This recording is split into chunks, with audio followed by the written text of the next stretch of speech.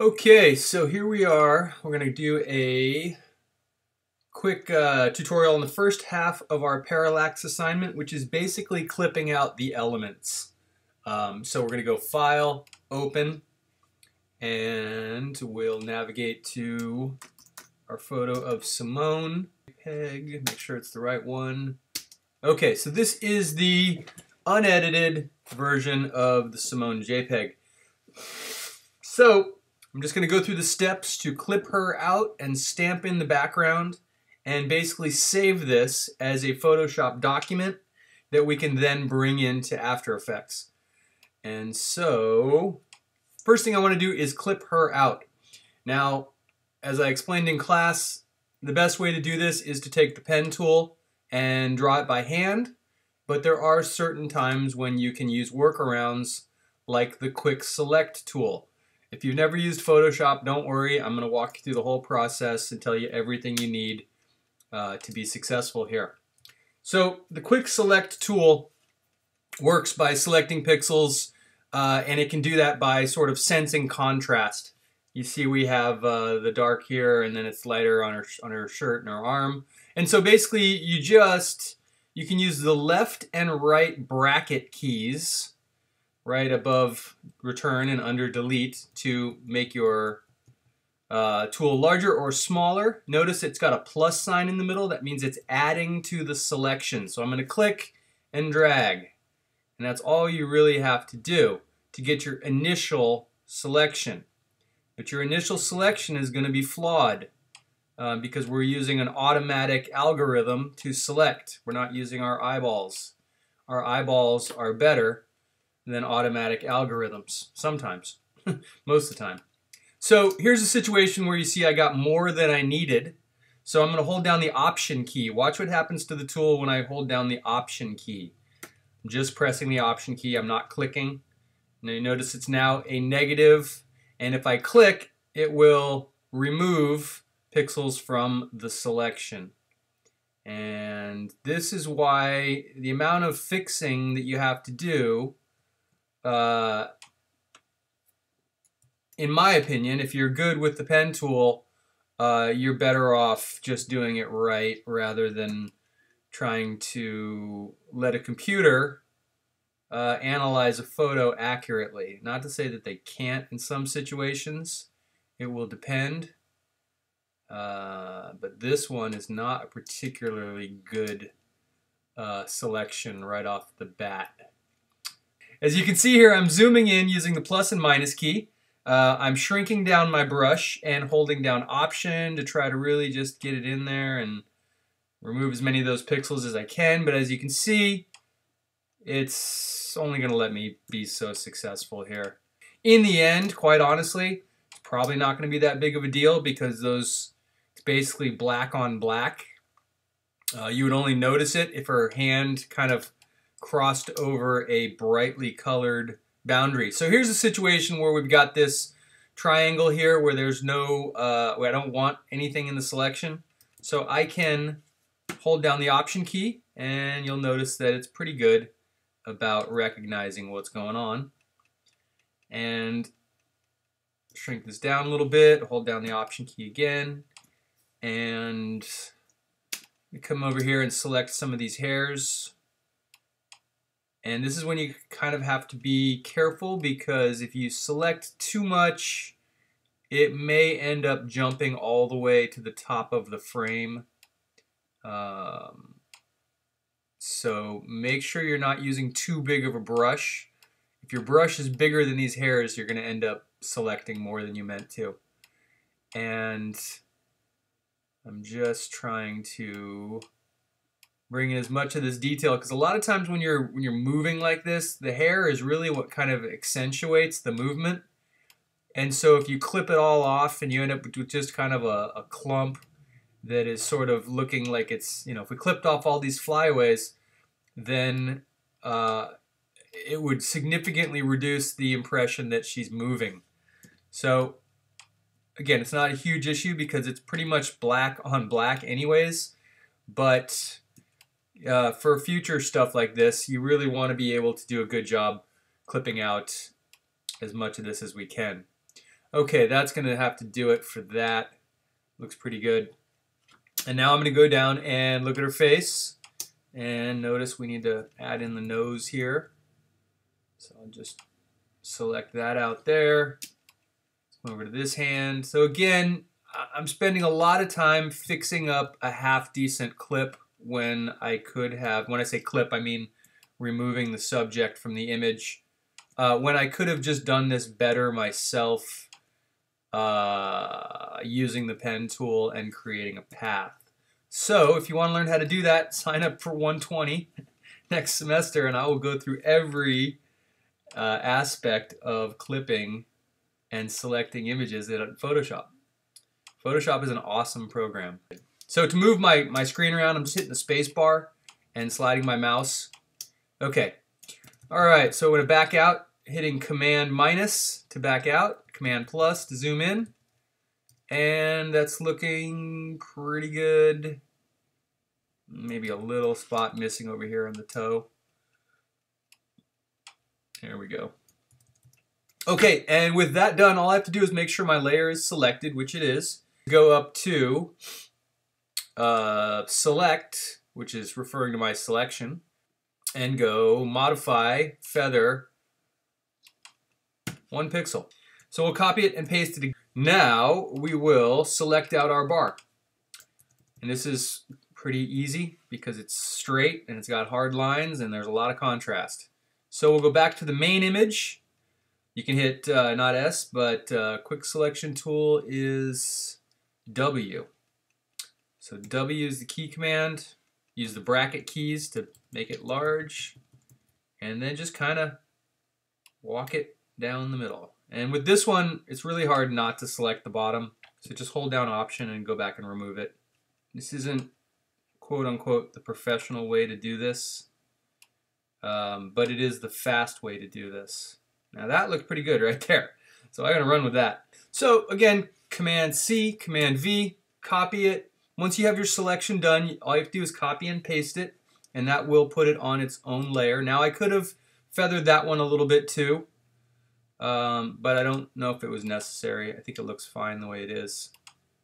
Okay, that was the easy part. Now comes the time-consuming part. But this is a skill you have to have. So we're going to turn off both the top two layers by toggling the eyeball right here. And then I'm going to go down to the background layer. Now by default, you see this little lock on here? The background layer is locked. Double click it, click OK. Now it's unlocked. Okay, so now we can get to work. Stamping. So the nice thing is the key command is the S key. Press that, and now I have my stamp tool. Let's talk about this tool real quick. Bracket keys, make it larger or smaller. And I think with a modifier, you can soften it, but you can also go up here, and there is your size and your hardness. Now, hardness refers to the stamp itself. If I sample and I click, you see that I get soft edges. Okay, versus coming in here and setting the hardness to 100%, stamping, and then getting that. Basically controlling the feather on the edge of the tool. So when we're doing this type of work, you generally want maximum feather so that things blend together. So let's just go ahead and start stamping. So with stamping, you kind of want to have a bit of a game plan. You want to look at the lines and try to continue them. So let me show you how this works. So let's start with this leg. Let's stamp that leg out. So behind that leg is a blurry railing. Okay, there it is, and there it is. What I'm going to do is try to continue that railing. So watch how this works. I'm going to hold down Option way over here. Not right there. I'm way over here, and you'll see why in a second.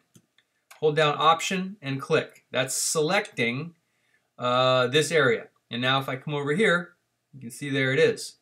And so I'm looking right under her toe here. There's a little white bar that goes up. So I'm going to set this right on top of that and try to line it up as best as I can. It's all a little blurry, and that's okay. Click, and then I'm going to paint to the left. But before I do, notice that little plus sign that's moving around.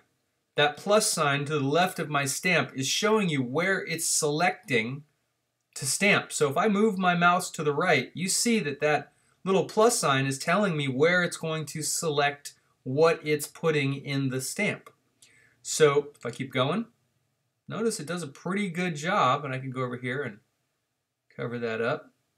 If you move slow, you can see what you're doing. Now right there, you're starting to see the toe come in, because if you look at the plus sign, that's right about where her toe would have been, which just means we've sort of hit the end of what we can do with this stamp selection, meaning that I just need to reselect my stamp.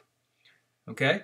So now that, again, this is where her toe would have been, and that's what it's seeing. But if I come over here, again, now that we've stamped all this in, I will have additional range, so to speak, because now it's not seeing that toe, it's seeing what we stamped in.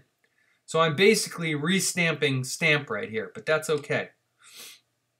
All right, so now it's starting to run into a little issue where it's kind of V'ing down a little bit. So for that reason, I'm going to come down here and stamp some of this, and then bring that over here, and maybe even see if I can line that up and just kind of paint that in. Now it's not perfect, but it's pretty good for a blurry background.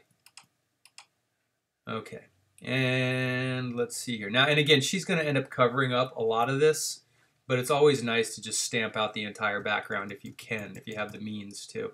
So now I'm going to do the same thing, but come over here, maybe even start way back here and try to guess to a certain extent. Again, just trying to continue that railing. That looks pretty decent right there. I can live with that. And then I'm going to kind of look at some of these handrails going up here. There's a little white rail above it, but we don't really see it anywhere. I could probably try to grab that right there. Now you're seeing the leg for some reason. I don't know why. But as soon as I hit Option, it's showing me what's under my stamp tool. So I'm going to click here, select, and I'm going to go over to this spot right here and start to stamp and paint. And I'm just going slow and just making sure things line up the way I was hoping they would. And so I'm seeing we have another railing, so we need another kind of T up here. So I'm looking for a clean one that kind of matches the angle. There's not a lot of them.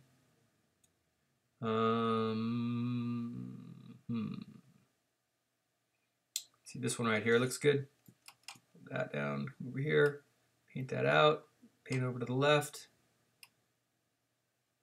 Again, I'm just looking where that plus sign is selecting. I can see that it's selecting a safe area. Also seeing a little bit of stuff I'll have to correct in here. But we're getting in there, we're pretty much getting there. So again, we got this rail over here. Over, stamp that in, and then you can just paint in the rest because it's a repeating shape. Now I could definitely go in and kind of pull out some of these repeating lights. Be pretty easy to just come over and shrink this down. Again, she's gonna cover most of them, so it's not even really that big of a deal. All right. Now I'm looking at these diagonal stairs going down, so I'm going to go ahead and sample some of those way up here. And, whoops, wrong tool, stamp tool. Let's see. Sample these up here, and then come in and paint over on. I'm just trying to continue that diagonal line. I can do the same thing. Now I'll grab the, grab the edge of it here. And just kind of follow the line down again, being careful not to restamp what you'd removed. There we go, I can live with that. And this is a pretty easy pattern. This is just red and black blurry dots. So we'll just come in and start stamping this out. And I'm noticing right here, we want to be careful, maybe shrink down a little bit. I'm going to grab over here. So I'm just kind of following this horizontal plane And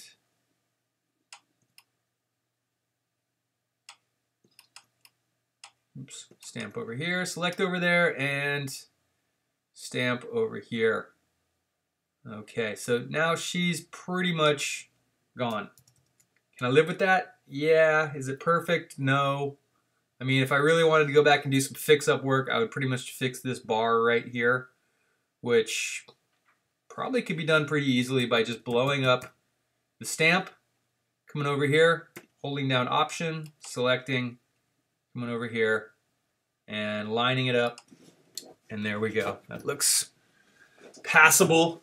Again, remembering that most of this is going to be behind and not even really ever noticed or seen. Okay, now we got her stamped out. Now we just have to do the bar.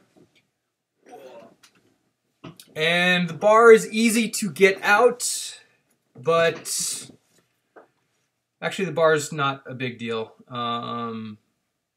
because luckily we've got some pretty good patterns we can kind of work off of here. So let's see. I can use the stamp tool probably right here. Let's see, where could I use it? Right there. Option click. Come down here. I do need that bar in the middle. So technically what I should probably do is come down here and select this little part of the bar and just start walking it down the page. And by clicking every time, I'm kind of creating this repeating pattern, which I really don't like. But again, I think it's going to be pretty minor in the long run for this one.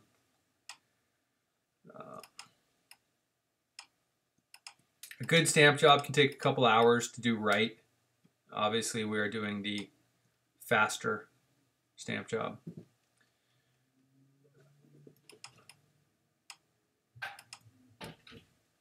You can definitely get by stamping out less, but the benefit of stamping out more means that you can have more movement in your subject without accidentally revealing the person, you know, that you didn't stamp out entirely. If that makes any sense. Okay, my pattern's off there, so I'm going to undo that. Again, just come up and grab a chunk and just try to line it up and continue the pattern. Now it's a little tricky when we get over here because we can't even really even see what's behind this. You can see these, so that's easy to continue.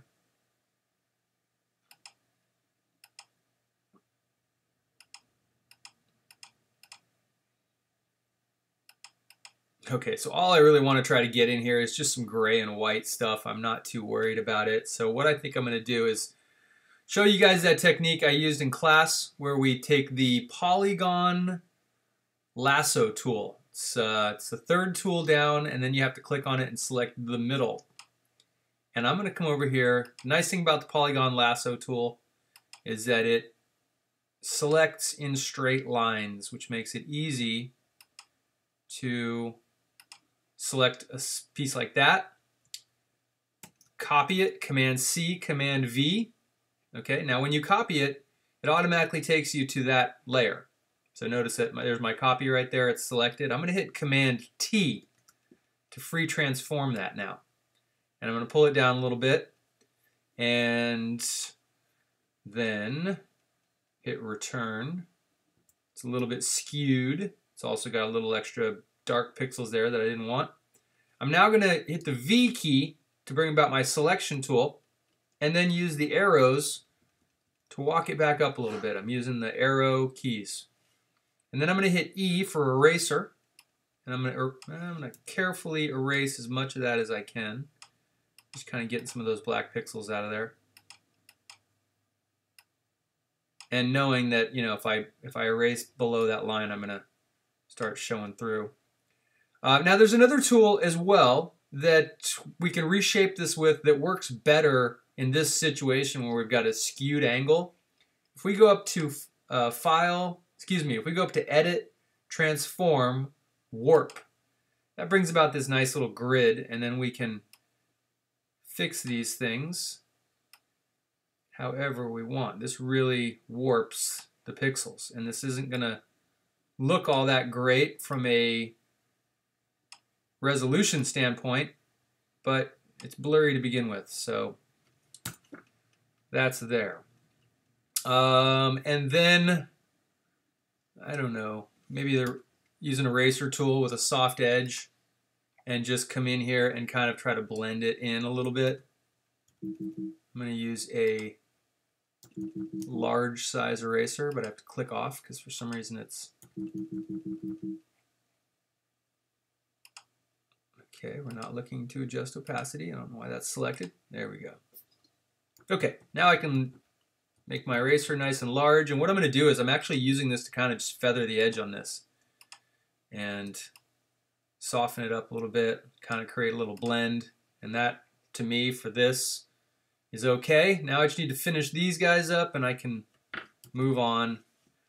And again, for this week, all you needed to do was have this all clipped out. Oops, make sure I go back to the right tool. Hit the S key for the stamp tool, or for the clone tool as they call it. And I'm just trying to get some steps in here. I'm not going for perfection.